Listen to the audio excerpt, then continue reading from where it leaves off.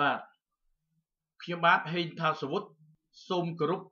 បងប្អូនជនជាតិខ្មែរទាំងអស់ព្រះសង្ឃជាទីសក្ការៈខ្ញុំសូមបញ្ជាក់ប្រាប់បងប្អូនម្ដងទៀតថាខ្ញុំហេងថាសវុតបញ្ចេញទស្សនៈអ្វីមួយមិនមែនដើម្បីបកនោះទេគឺខ្ញុំមានគំនិតមួយថាបកអាចរលាយបានតែជាតិមិនអាចរលាយបានទេបើបុគ្គលណាមួយធ្វើអ្វីមួយដើម្បីបកហួសហេតុដើម្បីផ្គប់ផ្គុនប្រធានគណៈបកផ្គប់ផ្គុនបកពួករបស់ខ្លួននោះគឺអ្វីដែលធ្វើមិនបានជាប្រយោជន៍ជាអមតៈនោះទេបើយើងធ្វើអ្វីមួយដើម្បីជាប្រយោជន៍ចំពោះជាតិយើងនឹងបានជោគជ័យនិងអ្វីដែលទស្សនៈដែលយើងបញ្ចេញមកគឺមានការគាំទ្រយ៉ាងច្រើនទោះបីមានជនអគតិខ្លះមិនយល់ពីគំនិតពីបំណងរបស់យើងក៏ដោយដូច្នេះខ្ញុំមានទស្សនៈមួយថានយោបាយនៅប្រទេសកម្ពុជាប្រៀបបាននឹងម្ហូបអត់អនាម័យហើយអ្នកនយោបាយខ្មែរខ្លះគឺជាមេរោគដូច្នេះហើយអ្វីដែលខ្ញុំធ្វើគឺខ្ញុំមិនបានបញ្ចេញដើម្បីបម្រើគណៈបកហួសហេតុនោះទេគឺខ្ញុំធ្វើអ្វីមួយដើម្បីជាតិបកអាចរលាយបានតែជាតិមិនអាចរលាយបានទេដូច្នេះហើយថ្មីនេះនៅពេលដែលអ្នកនាំពាក្យក្រសួងការបរទេសអាមេរិកបានថ្លែងការណ៍ចំពោះទង្វើនៃការបណ្ដេញវិជាឋាន NDI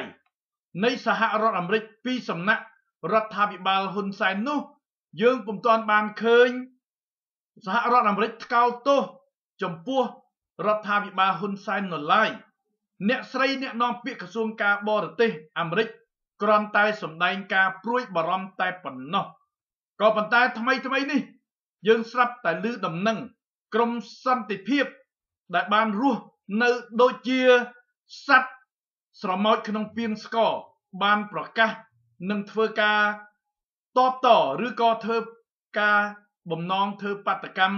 ចំពោះស្ថានទូតអាមេរិកប្រចាំទីក្រុងភ្នំពេញដែលកាសែត Fresh News បានផ្សាយ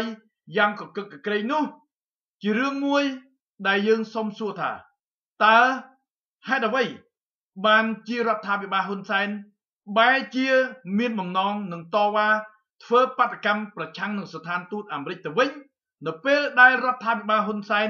បានបណ្ដេញភ្នាក់ងារនៃវិជាឋាន NDI ដូច្នេះហើយអ្វីដែលក្រមសន្តិភាពបានធ្វើដែលភាគច្រើនសុទ្ធតែជាឈាមរបស់អតីតពួកកុម្មុយនីសដែលជាឃាតករដែលជាចោរ500បានសម្លាប់មនុស្សយ៉ាងច្រើនឥឡូវនេះពួកនេះបានមានបុណ្យស័ក្តិមានទ្រព្យសម្បត្តិយ៉ាងហូរហៀពពាក់ពពូនបន្តកូនពូនដល់ចៅហើយដែលបានធ្វើអ្វីមួយដើម្បីបំរើរបបឬរដ្ឋាភិបាលណាមួយដែលផ្ដល់ផលប្រយោជន៍ឲ្យពួកគេទោះបីពួកគេប្រព្រឹត្តអំពើអាក្រក់មានការវាយតំណាងរាស្ត្រមានការប្រព្រឹត្តអំពើផ្សេងទុច្ចរិតផ្សេងក៏ដោយក៏ពួកគេមិនខ្លាចនឹងធ្វើដែរដូច្នេះដំណឹងដែលបានដំណឹងថាក្រមសន្តិភាពដែលផុសចេញអំពីក្រមសេនានីរបស់កូនលោកហ៊ុនសែននោះមានបំណងនឹងធ្វើការតវ៉ា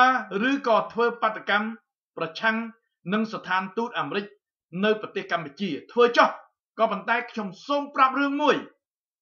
ណាសប្តាហ៍ថ្ងៃនេះយួនកំពុងតែរកកលល្បិចណាមួយបន្ថែមកំហុសយ៉ាងច្រើនដែលហ៊ុនសែនបានធ្វើទៅលើអន្តរជាតិទៅលើជនជាតិឯងព្រោះយួនបានដឹងច្បាស់ណាស់ថាហ៊ុនសែនកំពុងតែងាកទៅរកចិនតែយួនមិនបានប្រឆាំងនឹងហ៊ុនសែនដល់ចេញមុខនោះទេក៏ប៉ុន្តែភ្នាក់ងាររបស់ពួកវាដែលបង្កប់នៅគ្រប់ស្ថាប័ន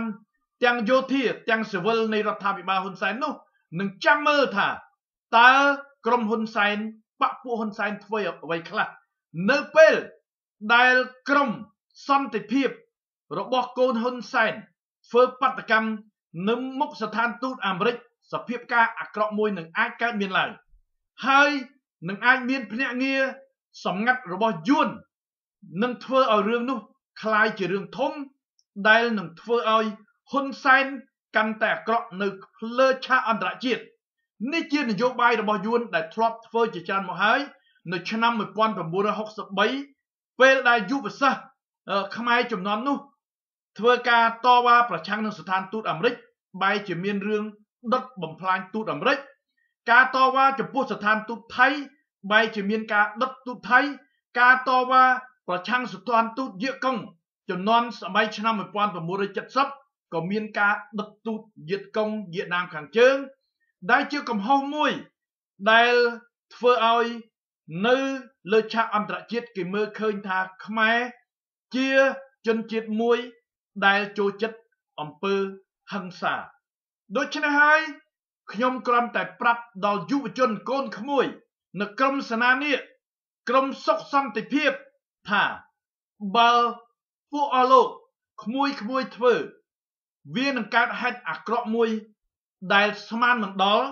ដែលគ្រាន់តែជាការធ្វើបាតកម្មនៅទីបំផុតនឹងអាចคล้ายជាការដុតទូតណាមួយ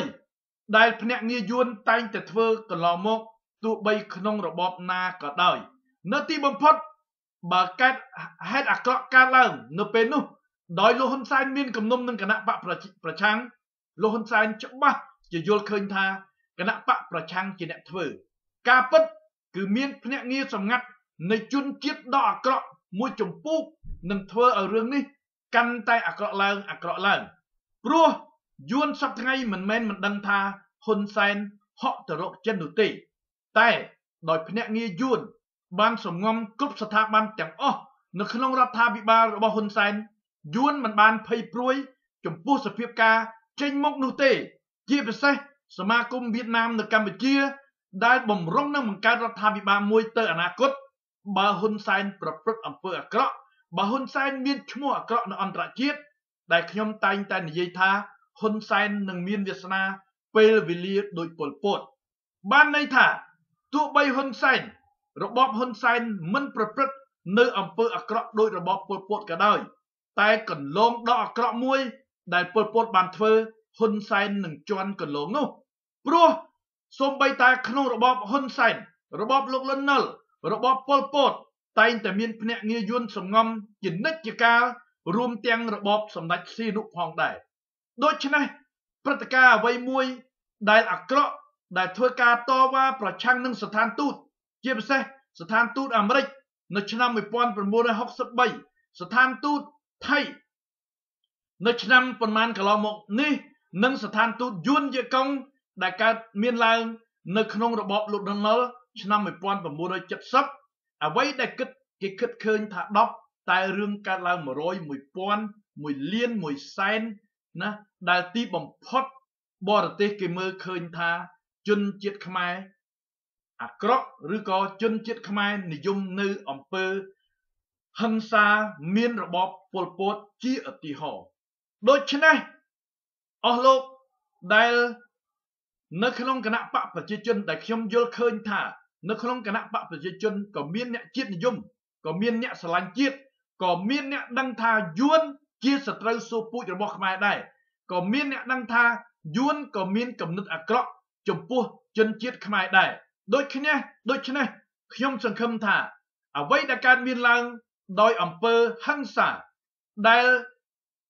ក្មួយយុវជននៃក្រមសុខសន្តិភាពកំពុងតែបំរុងនឹងធ្វើនោះនឹងជួបហេតុការណ៍ដ៏អាក្រក់មួយដោយការធ្វើបាតកម្មប្រឆាំងទូតថៃឬក៏ការធ្វើបាតកម្មប្រឆាំងនឹងស្ថានទូតវៀតកុងវៀតណាមខាងជើងឆ្នាំ1970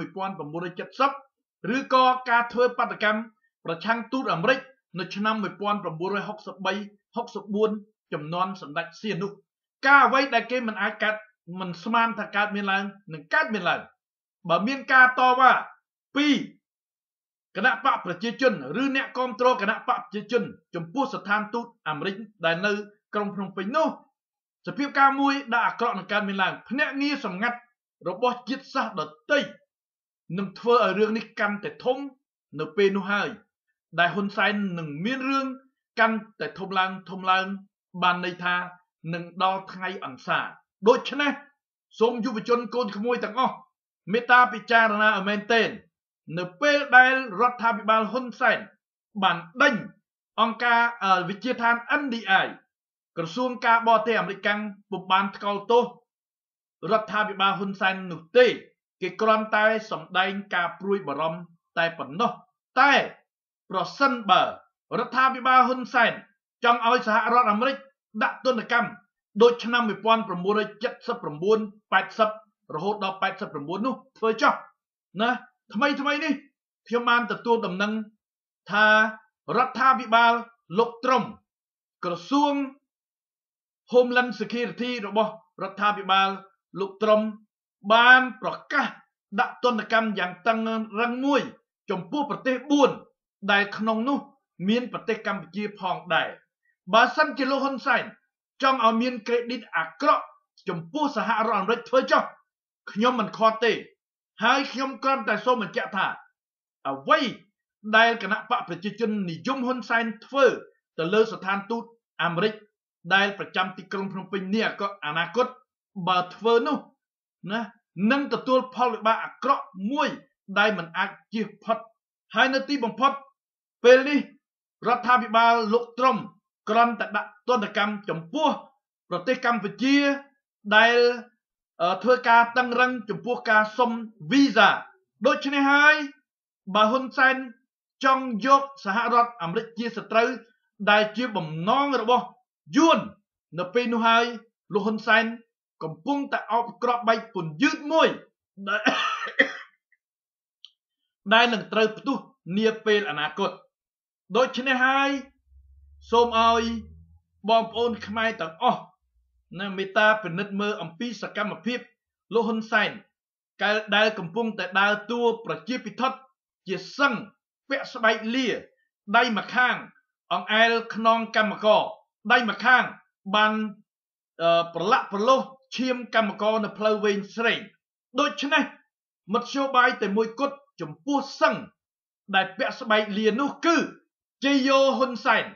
បោះឆ្នោតឲ្យគណៈបកសង្គ្រោះជាតិនៅឆ្នាំ2018បើគណៈបកប្រជាជននិយមហ៊ុនសែនប្រឆាំងនឹងការបោះឆ្នោតមួយដែលអន្តរជាតិបានកំណត់ដែលជាតិខ្មែរបានអនុញ្ញាតដែលសន្និសីទទីក្រុងប៉ារីសនិងអន្តរជាតិបានយល់ព្រមនោះពេលនោះហើយ